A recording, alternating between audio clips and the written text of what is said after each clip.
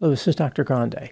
Today's question is, can I analyze the case of Nicole Kasinskas and Billy Sullivan?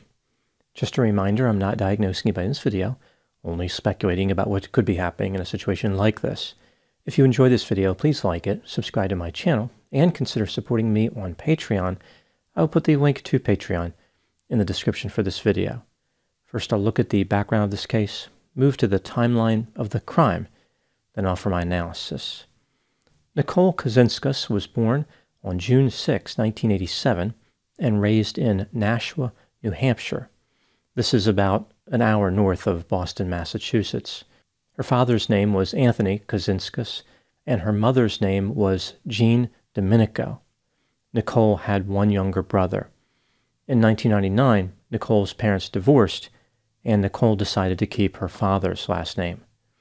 In May 2002, while exploring online chat rooms, Nicole met a teenager named William Sullivan Jr., who went by the name Billy.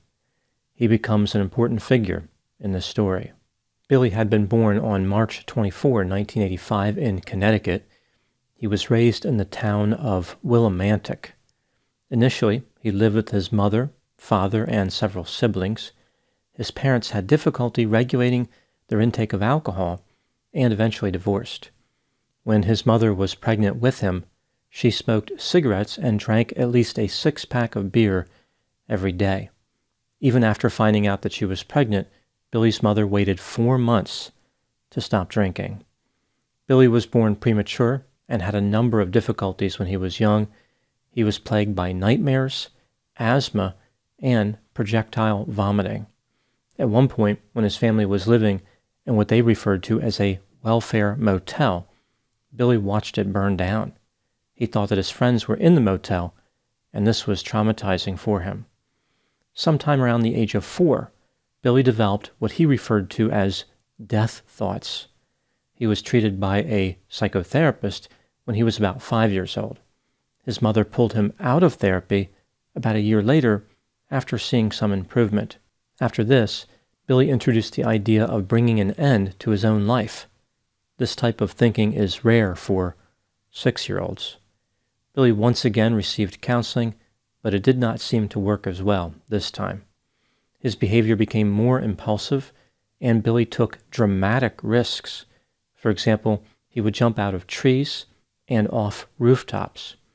He spent 30 days in a mental hospital where he was given prescription drugs.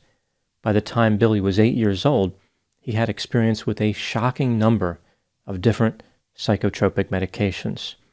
At various times, he was on Ritalin, Prozac, lithium, Zoloft, Zyprexa, Risperdal, Depakote, Buspar, Clonidine, Neurontin, and Thorazine. These medications did not seem to help him enough. On one occasion, Billy attacked a respite worker with a baseball bat before using the bat to destroy his sister's bicycle. He was returned to the mental hospital. After he was released, he ended up back in the hospital almost immediately. He would be admitted to 2 more hospitals by the time he was 11 years old. By this point, Billy's behavior was completely out of control. He refused to participate in mental health counseling, and his behavior in school was unacceptable. He started fights, threw objects, and threatened teachers. Billy could fly into a rage at the slightest provocation, like somebody making an innocuous statement to him. His mother petitioned the state of Connecticut for a probation officer to watch Billy, which did help a little. In March 1998, Billy ran out of school and chased a truck that was driving down the road. He falsely believed the driver was his father. School employees caught up with him and convinced him to return to the school. After he did this, he started kicking and screaming. He was taken to a mental hospital and injected with Haldol. Billy would be in and out of the hospital several times after this. Eventually, he managed to improve his behavior a little bit. He performed better in school and found a job as a line cook at McDonald's. Now moving back to the relationship between Nicole and Billy. As I mentioned, they met online in May 2002. At this time, Nicole was 14 and Billy was 17. Nicole and Billy frequently communicated through the internet, on the phone, and using letters. Within a few days of meeting, they professed their undying love for each other and talked about marriage. In August 2002, Nicole's mother, Jean, drove Nicole to see Billy for the first time. The teenage lovers would go on to see each other a few more times in the following months. Nicole asked her mother about moving in with Billy. Jean rejected that idea. Nicole then talked about getting legally emancipated. Jean was not on board with this idea either, but the couple was still determined to find a way to be together forever. Now moving to the timeline of the crime. On August 1, 2003, Billy arrived at Jean's house with the intent of staying for a week. This was something Jean allowed, but she was concerned about potential romantic activity occurring between the teenage lovers. By this time, Billy was 18 years old and Nicole was 16.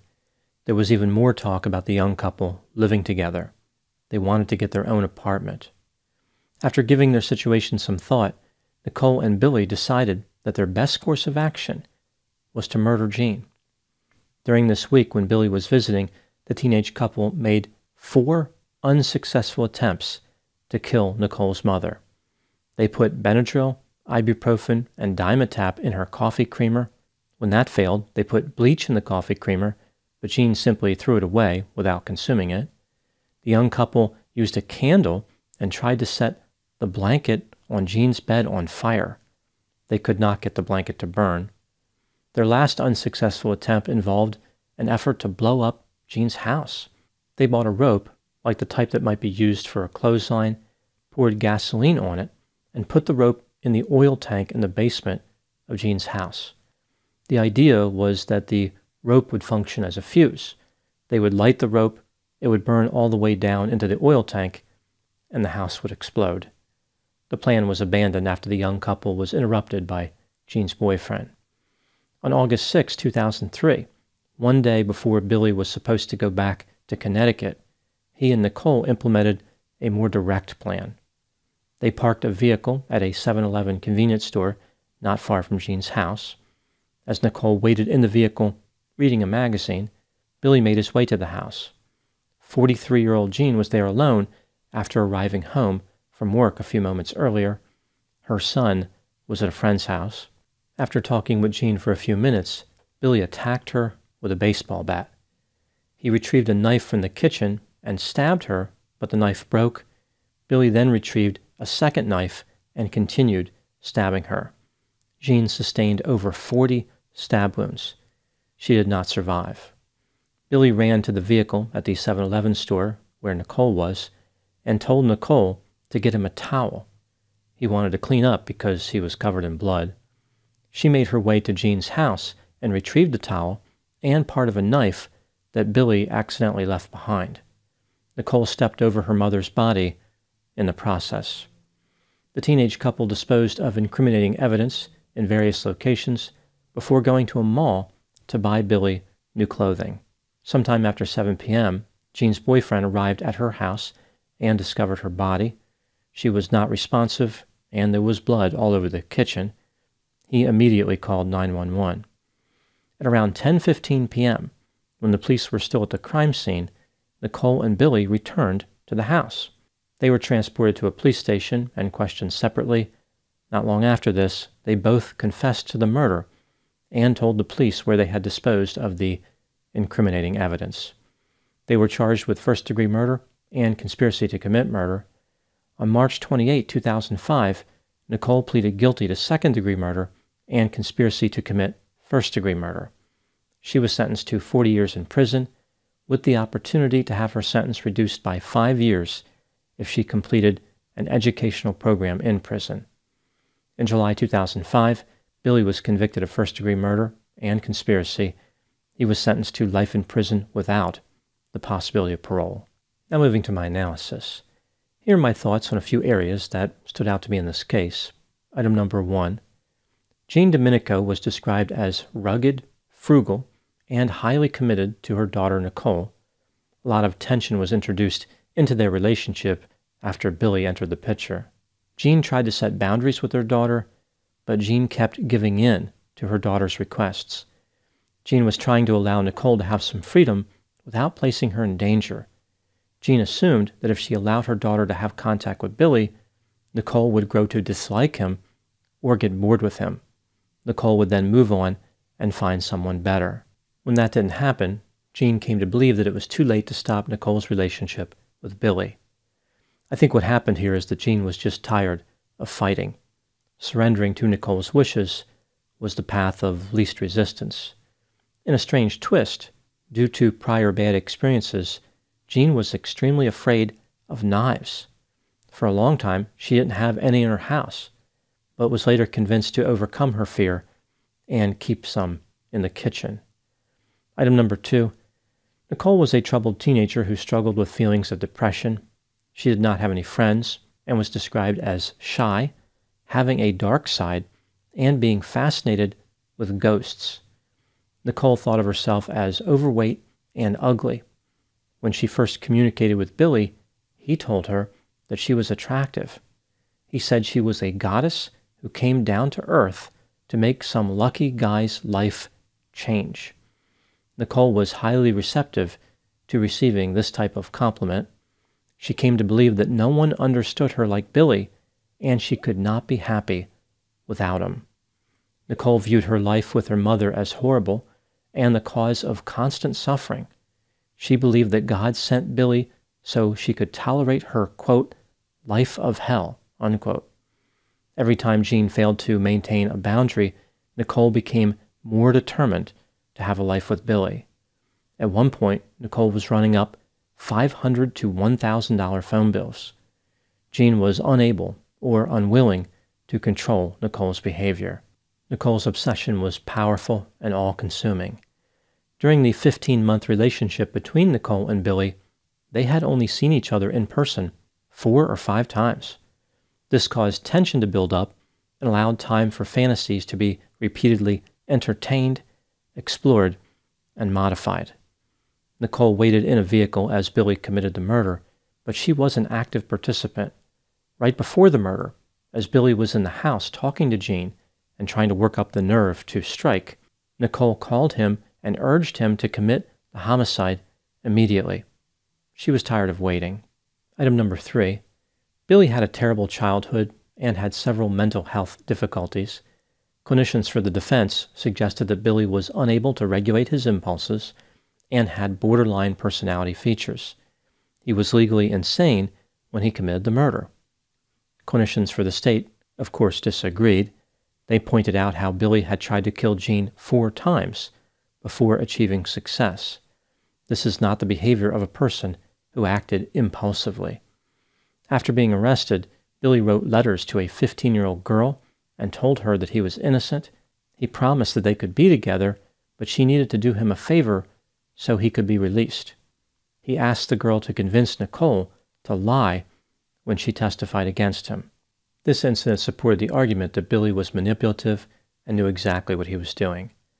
Now moving to my final item, number 4. What do I think happened in this case? This is just a theory, my opinion.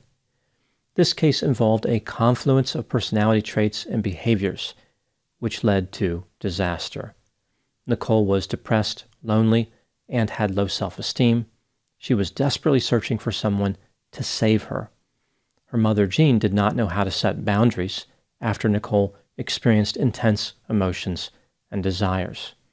Billy was a dangerous teenager with a long history of rage and violence. Nicole and Billy had adult urges, which were processed through a childlike understanding of how the world functioned. They implemented ridiculous murder attempts, like trying to ignite heating oil to blow up a house. It's like they were getting their ideas from the Wile E. Coyote homicidal handbook. Eventually, they came up with a more effective tactic. This case featured 3 people who inaccurately evaluated those around them. To Nicole, her mother was a demon and Billy was an angel. From Jean's perspective, her daughter was a troubled teenager and Billy was a nuisance. To Billy, Jean was an obstacle and Nicole was the love of his life. In reality, Jean was a mother who did the best that she could under challenging circumstances. Nicole was a sadistic and callous teenager who killed her greatest ally, and Billy was an impulsive and violent offender who appeared to be destined to commit murder. Those are my thoughts in the case of Nicole Kasinskas and Billy Sullivan. Please put any opinions and thoughts in the comment section. They always generate an interesting dialogue. As always, I hope you found my analysis of this topic to be informative. Thanks for watching.